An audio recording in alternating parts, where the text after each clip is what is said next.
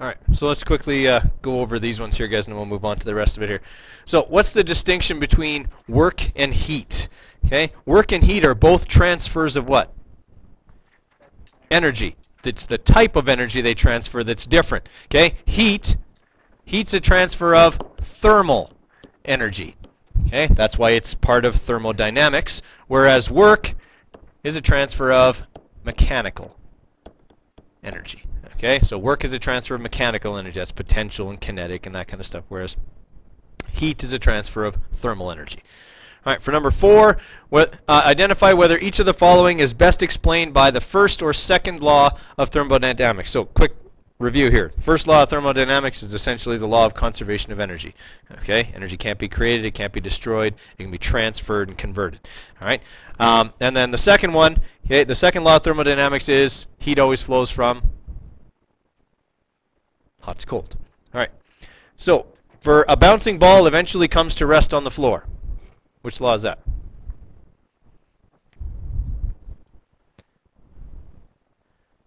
If it's constantly lowering and eventually coming to rest, what's happening to all of its energy? Right, it's going into the ground, it's being turned into sound. Is that transferring from a high energy object to the surroundings? Okay, which law is that, first or second?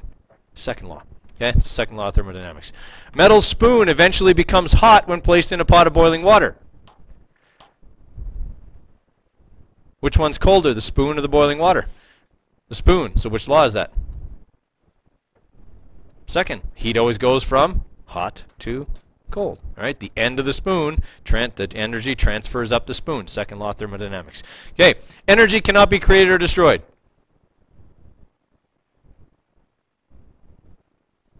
First law, yeah, has to be. Okay, that's what the first law is. Energy can't be created, can't be destroyed. Right, so it's first law there. All right, number 5. What is the difference between a heat engine and a heat pump? Give an example of each. Well, a heat engine uses the second law of thermodynamics in order to generate, okay, thrust or movement or something like that. Okay, it uses a hot area next to a cold area and puts whatever needs to be worked on in between the two. As energy and matter flow between the hot to the cold, the turbine or whatever it happens to be is turned, and as a result, work is done.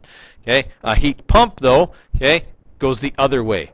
It transfers heat from the hot area, okay, or from the relatively cool area into a hotter area. Right? It is going backwards from the second law of thermodynamics, and it must use energy in order to do that. All right? A heat engine will naturally operate because heat is always moving naturally from hot to cold. But a heat pump has to put energy in. It's kind of like active transport. It's working against the gradient.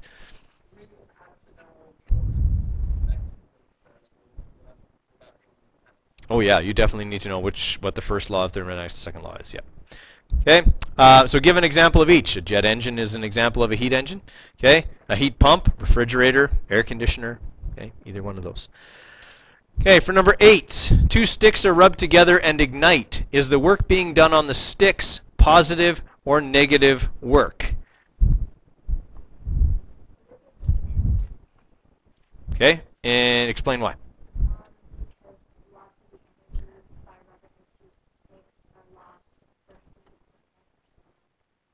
Okay. From the stick's point of view, yes, the energy that's turning into heat and sound would be negative because it's losing that energy. But the sticks are gaining energy from you moving them back and forth. So it's a chicken and egg question. Really, both answers could be argued here. All right? The energy that's the form of heat and ignition and stuff like that from friction is energy that's lost by the sticks, but the movement of the sticks is mechanical energy that you are giving to the sticks as a result of you moving. So it depends on which way you look at that question, really. All right. Water is observed to condense on the outside of a cold glass. Which way is heat flowing? Without the context of the question, without the condensing part, which way should heat flow if whatever's in the glass is cold? It should go from the surroundings to whatever's in the glass, right? Because heat always goes from hot to cold. The condensation that forms on the outside is the evidence that that is happening. Okay, so if you've got your glass of cold liquid here, okay, so it's got this fluid in it, and you start seeing the bubbles kind of forming, or the little droplets forming on the outside, it's because the water vapor that is in the air, when it comes into contact with the glass, it's got more energy than the glass, and it transfers its energy to the glass, and when it does that, it changes state from vapor to liquid. And that's why water appears on the outside of the glass, because the energy is transferring from the air and from the water vapor in the air into the glass. All right, so the more of that you see on the glass, the warmer your drink is getting. All right, everybody with me on that one? Okay, same thing happens with your glasses. If you wear glasses and you come in from outside, right, you walk in from outside and okay, they fog right up. Right? Same thing is happening. Energy from the water vapor that is in the air is being transferred to the lenses of your glasses, and as a result, it condenses onto the lens of your glasses and you can't see anything. All right. Does all those make sense? Okay. All right. So development of engine technology. Okay, so we're going to talk a little bit about kind of the path through which we developed engines and simple machines and things like that. Okay, because it's important for explaining how we discovered how energy works. All right. Most of the first engines were pumps of some kind. Okay, people needed to move water for various reasons because water won't flow uphill on its own. Stupid lazy water.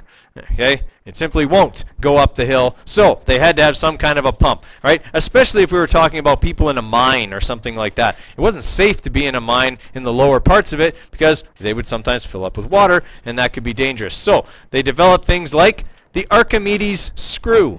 Okay, well, the Archimedes screw is really a pump, but it doesn't work well over long distances. It's fine if it's only a couple of feet long, okay? But after that, you can't spin it fast enough for it to work, all right? Because essentially what it is just an inclined plane.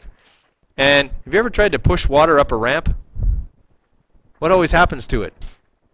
It comes back. Have you ever been at a boat launch? Water goes up the ramp and then it comes back down, okay? Gravity sucks. It's always working against you. All right? So the Archimedes screw is essentially just allowing you to turn the ramp all the time. If you can turn the ramp fast enough, you can get the water to come up and come out. But again, only over a short distance, because over longer distances, there's not enough friction on that surface to hold the water on there, and eventually it just runs back down. All right? So it was great. It was a great idea initially. All it really is, as its name implies, is a screw. Okay? A screw is an inclined plane that's wrapped around an axis. Okay? That's why Sheldon Cooper, whenever someone does something that gets them in trouble, says to them, "You're an inclined plane wrapped around an axis. You're screwed." Okay. All right. And the other one here, the Persian wheel, similar idea. Okay, if we want to pump water from this canal or reservoir, you've got this wheel here that's essentially got little buckets on it. Okay, and these little buckets will pick up the water as they come through, and when they get to the top, it spills out and it's caught by this little platform here. All right, so when it falls back, okay, it doesn't fall back into the water, it falls onto this platform, and then it can run away somewhere else. All right, it would seem equally effective to just build this platform under a little bit lower and have it run down without the wheel, but that's just me. Okay. All right. So first machines, okay, that used a hidden source of energy was Hero's steam engine. All right. Hero was one of the first people to develop a steam engine. Okay, and it used hidden energy. That is, you burned something in order to make heat, and that heat boiled the water and turned it into steam, and then the steam could push the piston up and down. All right. Right. But his machine was just a novelty device. It didn't work very well. It wasn't very useful. Okay, so people didn't recognize that heat could be used to do mechanical work. Okay, heat could be transformed into, or thermal energy could be transformed into mechanical energy. All right, so we had humans and animals doing all the necessary tasks for a long time. Wood was used to fuel fires because there was no need to invent sophisticated machines. Okay, then the Industrial Revolution comes along, and suddenly, you know, having beasts of burden in the factory is becoming a problem. All right, you don't want a bunch of, you know, oxen or horses or whatever in the factory turning all the machines, because, well, they poop and pee everywhere, and it would make the factory all stinky. Okay, and you have to clean up after them all the time. So it wasn't really desirable. You had to have feed in there. They always, you always had to be feeding them whatever. It was just a pain in the neck. It would have been easier to just have a machine that could use some hidden source of energy, okay, to do the job. All right, and that's where these kind of ideas came from.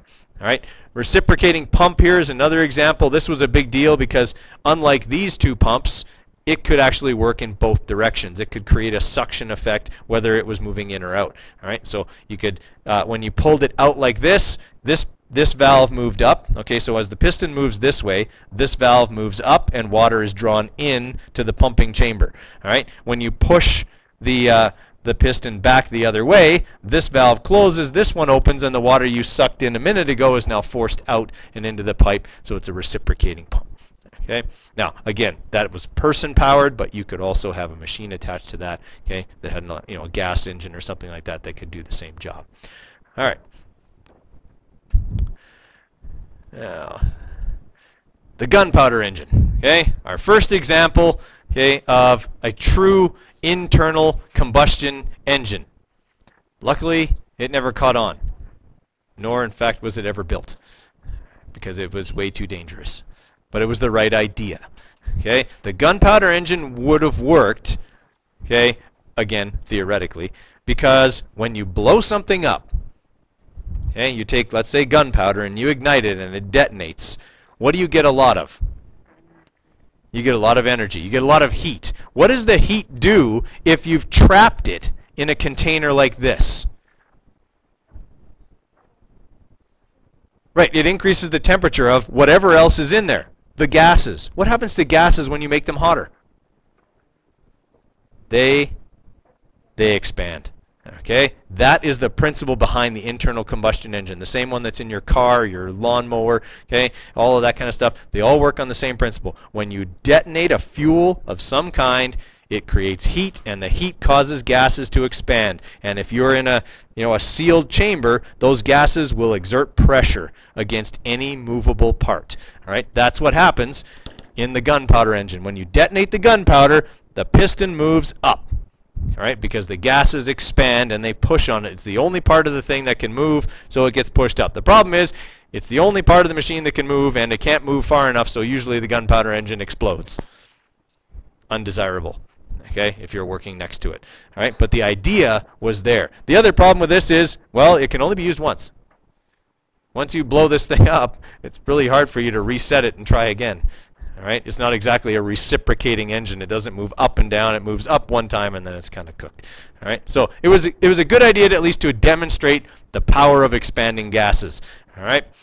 The heat engine, we've talked about that already. Okay, we had two hollow hemispheres, okay, together, create a vacuum inside by extracting air, okay, and then you could pull in opposite directions, okay, and create this. You couldn't pull the hemispheres apart, okay. And the other discovery was that water, when you turn it into a vapor, so when you convert water to steam, it increases its volume 1,300 times. Okay, so if I had 1 liter of water and I evaporated all of it into a gas, I would need, at 1 atmosphere, okay, atmospheric pressure, I would need 1,300 liters of space to contain it all. All right, now, most of the time when we evaporate water, all right, it's in a closed chamber. So now we've got something that needs to take up 1,300 times more space, but it doesn't have 1,300 times more space. So what does it do? It exerts pressure. It exerts force on the inside of that container. And if any parts of that container are movable, they move. And that can be used to do work, because movement is mechanical energy. That's turning heat into mechanical energy. All right, everybody follow me there? So we're taking heat, we're making it expand something, and that expansion can do work. All right. Okay, the Savory engine, steam engine idea here. This steam engine was, again, supposed to be used as kind of a pump. Okay, so he invented this first successful steam-powered pump. Okay, and again, it pumped water out of mines. We talked about how important that was. Okay, the pump could lift water only 6 meters. All right, so it wasn't great. I mean, it was better than a bucket brigade, right, which is a bunch of guys with pails, right, and one guy's standing in the water, and he passes the bucket to the next guy, and he passes it to the next guy, and then you got somebody running the buckets back down afterwards. This is better than that, but again, it only works over 6 meters. Okay, here were some of the drawbacks. First off, it's an external combustion engine. The fire is outside of the pressure vessel. All right, so the water and the steam is in here in the boiler. All right, but the heat source is outside. So is all of the heat from this fire being used to boil the water? No, a lot of it is heating the surroundings, and that's inefficient. Okay, all external combustion engines have the same problem. They're not efficient because a lot of the heat escapes to the surroundings. All right, so that was a big problem. The other problem is at the time this was built, it was difficult to fashion metal parts to a nice finish that could seal up effectively. Okay, you couldn't seal things together and make a pressure vessel out of metal that didn't leak. All right, or that steam didn't escape from. There was a limit to the pressure they could withstand, and as soon as you went over that pressure, hot steam starts venting out of whatever place failed first, and if you were standing next to that, you were in trouble. All right, because you'd get really badly scalded by this hot steam escaping under high pressure.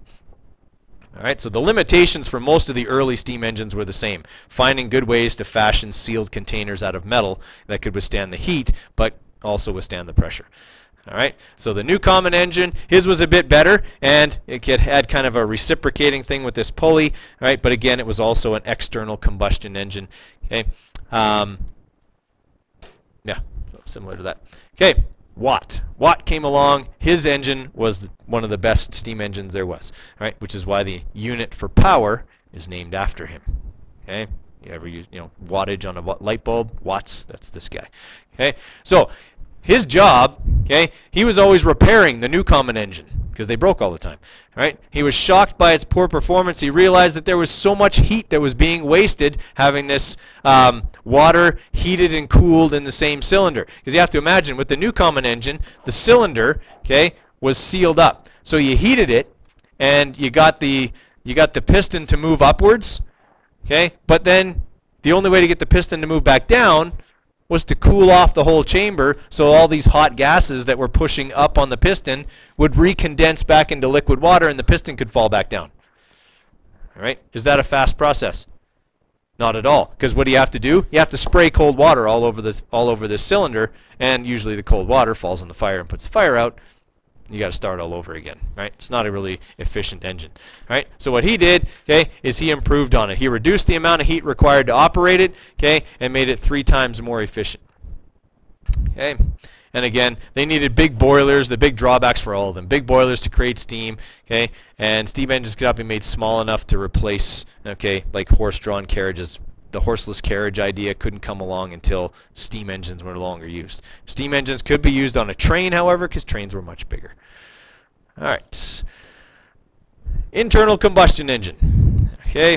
So Robert Steele, he looked for a different source of energy to replace steam because the way generally people made steam was the use of coal. Okay. And while coal generates a lot of heat, it's also very, very dirty. All right. It releases a lot of heavy, sooty, black smoke. All right. So he designed this idea that would make explosions, okay, for a piston engine that was fueled by gas from tar and oil that would be ignited by flames. This was the great-great-great-granddaddy of the gasoline-powered engine. All right. So he made this thing, and then a little later on, Philip Labon, okay, got his idea here. He used coal gas. Okay, coal gas was great. It was hotter, burned hotter. It was easier to get. Problem: it's a gas, and it's explosive, okay? And it wasn't something you wanted a tank full of on your driving around on your horseless carriage, okay? Unless you wanted a fiery carriage shortly thereafter. All right. So it wasn't really used, and it wasn't very efficient. The big thing the internal combustion had a problem with was friction. You've got a piston moving up and down inside a cylinder, and there's no liquid water in there, okay? No gaseous water in there, so there's nothing to lubricate it. All right? And so usually once they got hot and the piston started expanding, it would essentially just grind to a halt against the walls of the cylinder, and whatever connecting rod was pushing on the bottom of it would snap. Okay? And then the engine would be destroyed. So they had to find some way to fix that. One of the first ways was the 2-stroke combustion engine. If you have let's say a weed eater, okay, at home where you have to mix oil in with the gas, or a chainsaw where you got to mix oil in with the gas, that's a 2-cycle engine. All right, you actually put the lubricant in with the fuel, and that lubricates the piston as it moves up and down. Okay, it's okay, but it's dirty. All right, because you burn the oil as you burn the gas, and it releases a sooty, like oily smoke. All right, so a little bit better. Okay, Otto. N.A. Otto and Eugene Longen, okay, they improved the efficiency of the engine by compressing the coal-gas mixture before it ignited, and that was the true kind of ancestor of the internal combustion engine. So here's what we got. Here's your piston, one of them, okay, in an internal combustion engine. There's various phases to the work that an internal combustion engine does. Okay, an internal combustion engine has a piston. Okay, that's this thing here that compresses the gas and can catch, essentially seal the chamber. You've got your connecting rod, okay, and your crankshaft down here. That's connected to essentially the drivetrain of the car or whatever it is you're using. You also have, in a basic engine, one intake valve and one exhaust valve. If you have an engine that is a twin cam engine, you may have 2 of each. Okay, or if you have a Ferrari, you may have 5 valves per cylinder. Okay, they would have 3 exhaust and 2 intake. All right. Anyway, you've got an intake valve. The intake valve is what allows the air-fuel mixture into the cylinder. So during the intake phase, the piston is moving down. When the piston moves down, it creates a vacuum. Okay, that's what draws the intake valve down and the air-fuel mixture in. All right, so as the piston moves down, this valve pops down and the air-fuel mixture comes in. Once it gets to the bottom, the vacuum is gone and this valve pops back into a sealed position and the piston moves up. All right, as the piston moves up, we're talking about now compressing that air-fuel mixture. And when you compress it, you make it more volatile, and that means more explosive. Okay, so we're compressing the gas as the piston moves up. When the piston gets to its highest point, the spark plug sparks, and that spark detonates this compressed air-fuel mixture. All right. When that happens, the gases expand and they force the piston down. All right. This is what we call the power stroke, okay, or the expansion phase. So this is where all the power of the engine is generated. Pushes it down. Okay. When it gets to the bottom, it continues on its way up. The valve lifters push the valve down. Okay, and the piston moves back up, pushing all the exhaust gases out the exhaust valve. All right. Now that's kind of a simplified way of how it all works, right? But essentially that's how it works. All right. Okay. So the drawbacks, again, the Otto engine used coal gas as a fuel. It doesn't burn very hot, so the engine wasn't very powerful. Okay. It wasn't until we discovered things like gasoline, okay, that allowed us to make very powerful engines, because gasoline was, okay, quite a bit hotter burning and could create better expansion of gases. Done. Right, it takes 2 full cycles of the piston in order for the full cycle of combustion to be completed. Yeah. What's that? Diesel, same. They have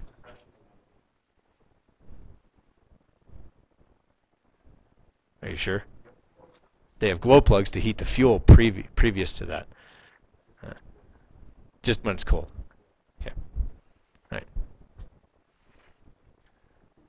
All right, so the engine here, the big point of this, guys, is that an internal combustion engine can be small, because you don't have to have a big area for the burning of coal. Okay, you don't have to have a huge boiler of water. Okay, you can just have this small combustion chamber and a tank of fuel. All right, so this is what made the automobile possible. Okay, it was the invention of the internal combustion engine. All right. Okay, and then future technologies, we don't need to worry about that. Okay, so there's a few here that I'm going to want you to answer. And those are going to be number 7.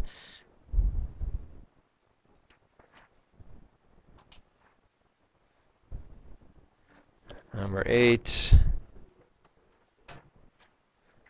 9.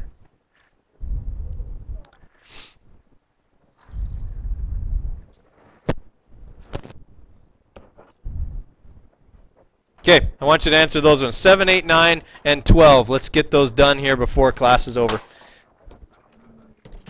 Okay, so for number 7 here, guys, the 2 advantages and 2 disadvantages of the steam engine. Okay, the advantages were, I mean, it worked. Okay, and we could make it pretty efficient. Okay, the disadvantages, they're gigantic. Okay, and they generally needed coal. Okay, which was essentially a dirty burning fuel. Okay, what innovation did Daimler introduce to the internal combustion engine? Okay, well, Daimler, if we go back to here, all right, one more page here. Okay, Daimler designed petroleum-fueled internal combustion engine. He's the guy who came up with, let's use gasoline as opposed to coal gas and kerosene and stuff like that. That's much more difficult to use. Whoop. Okay. For number 9, in the internal combustion 4-stroke engine, what's the purpose of the intake valve and the exhaust valve? The intake valve allows the fuel-air mixture into the combustion chamber. The exhaust valve allows the carbon dioxide and waste gases out of the combustion chamber. Right? And number 12, why was the internal combustion engine rather than the steam engine chosen to propel road vehicles? Well, to some extent it might be a little less dangerous, but if you had a steam engine, you'd have to have somebody shoveling coal into it all the time, right? If you use a liquid fuel like gasoline, you can have an electric fuel pump, okay? Or you can even, in the older vehicles, they use the vacuum pressure, okay, produced in the pistons to actually suck the fuel right out, okay, of the gas tank, okay? But an electric fuel pump will simply pump the liquid fuel in there, and there's no need for one of your family members to stand in the tailgate or the box of the truck and shovel coal into the combustion area of the steam engine, right? Simply not convenient. Now, is that going to stay that way forever? Who knows? Steam engines are efficient, and if we could find a way to efficiently heat the steam, heat the water and stuff like that, you never know what you might see, right? If you look at, for example, aircraft carriers and things like that, okay? They use nuclear power to heat steam in a turbine, okay? Turn the turbine. So, okay, there are those kind of things. And you're not going to have a nuclear-powered car anytime soon, okay? For obvious reasons, you would have to have a nuclear reactor on your car, and well, then you'd have uranium or plutonium or something like that on board. And there are irresponsible people who might use that for a destructive purpose. Plus, if you got in an accident, well, you might cause some sort of nuclear catastrophe, which would be bad. All right, so you probably won't see that in the future, but okay. All right, everybody with me on this stuff here? Okay, now tomorrow, guys, we're probably going to start into scalars and vectors. I think that's lesson 6 in your notes. Please bring a calculator, all right, because you're going to need to do some calculations tomorrow. Also, okay,